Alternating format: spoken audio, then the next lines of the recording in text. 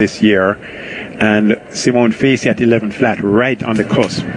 So let's see if we can add to those 5 sub-11 ladies globally.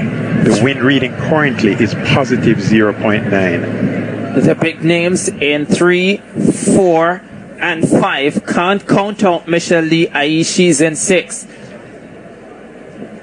104 women, Jamaica International Invitational 2016.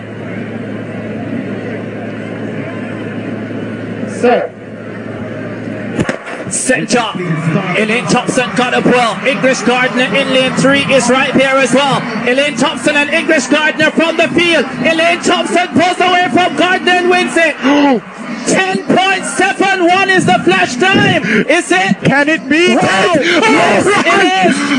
Just outside the Jamaican record of 10.70 set by Shelley and Fraser Price.